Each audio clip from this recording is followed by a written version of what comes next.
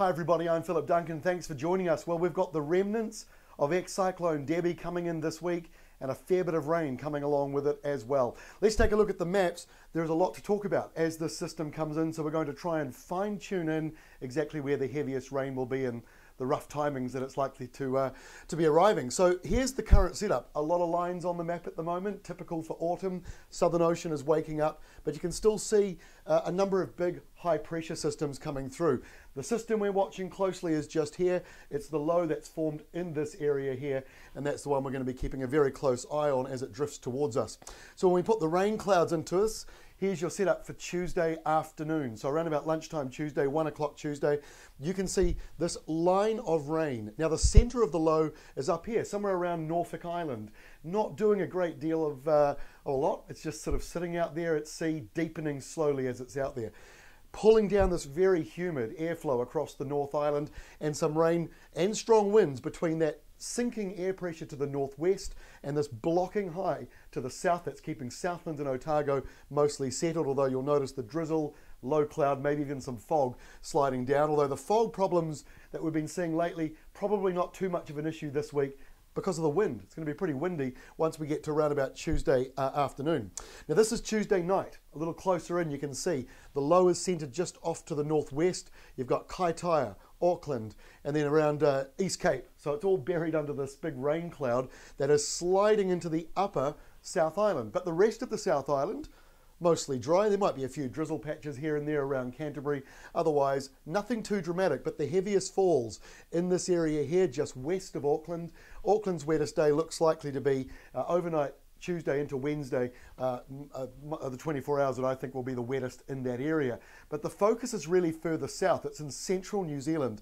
So this is D-Day, if you like. Wednesday, that's the day that this deepening low, 996 hectopascals in the centre there, that's when this low is dropping down. It's got big strong winds around it. The areas here with the heaviest rain, usually in the southern and southeastern quadrants of these lows. So it's pushing into the entire North Island, and heavy rain with strong nor'easters, gale force, pushing into the South Island as well. There is certainly a flood risk with this low. It's going to dump anywhere between 1 to 2 months worth of rain in just a couple of days, especially for areas like Taranaki and other regions surrounding Cook Strait. So that's the setup for lunchtime Wednesday. Now we move through to lunchtime Thursday. The low is still deepening, still getting bigger, 993 hectopascals in the middle there. That's putting it into the sort of storm category with all these strong winds going around it. But you'll notice a change in the North Island. The humidity will finally come to a bit of an end after being around the 100% mark off and on for the last week.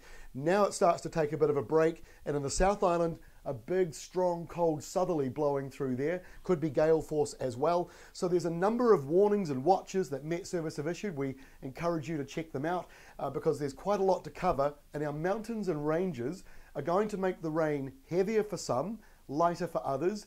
Same with the wind. Stronger for some, lighter for others. It depends on where you are and the day. The forecast is going to be chopping and changing a little bit.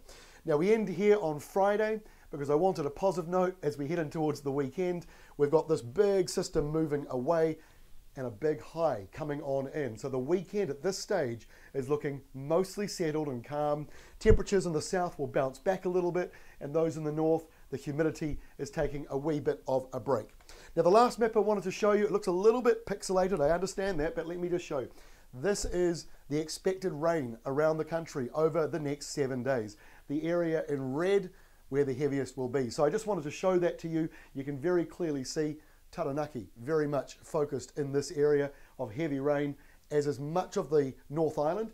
Auckland, not quite so bad. So hopefully the worst of the rain for Auckland at least will be further south, but then that will become a problem for other regions as far south as Marlborough and Nelson.